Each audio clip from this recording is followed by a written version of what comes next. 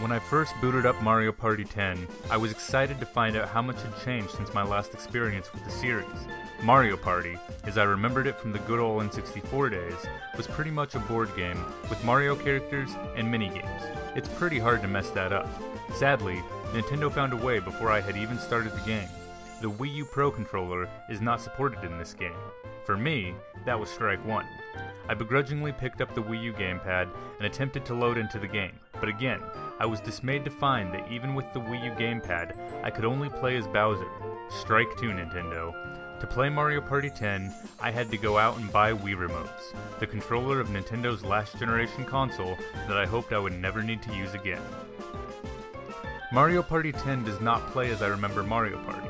The first big change is that instead of players going around the board separately, the group of players each contributes towards moving to the end of the current game board's path. The second, instantly noticeable change is that instead of collecting coins to buy the most stars, you're collecting mini-stars throughout the entire game.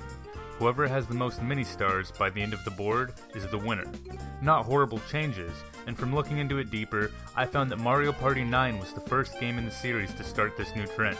Again, not horrible changes, just different than what I was expecting. Beyond the handful of different boards, the mini-games are where you should expect to find most of your value. Unfortunately, about half of these mini-games are based on inaccurately aiming the Wiimote at the screen or waving your arms around to get the motion controls to work half of the time. The games that actually required button inputs were for the most part well done, and fun overall, but the whole experience was heavily soured by the motion games.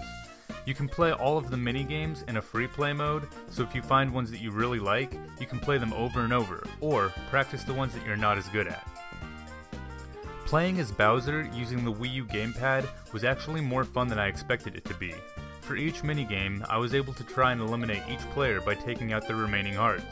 The game is over when either Bowser takes out the team, or the team gets to the end of the board.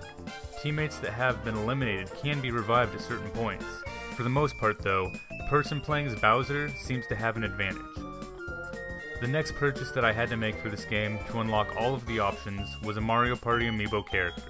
Unfortunately, you can't use a Toon Link or Samus amiibo in this game. With my newly purchased Mario amiibo, I placed him on the gamepad and loaded into the amiibo portion of Mario Party 10. I was both pleasantly surprised and then instantly disappointed. The amiibo portion of the game more closely resembles the older versions of Mario Party that I remember playing and loving. Unfortunately, to do pretty much anything, you'll be constantly placing your amiibo on the gamepad only to immediately pick it back up. It's more annoying than clever, and takes away from the experience.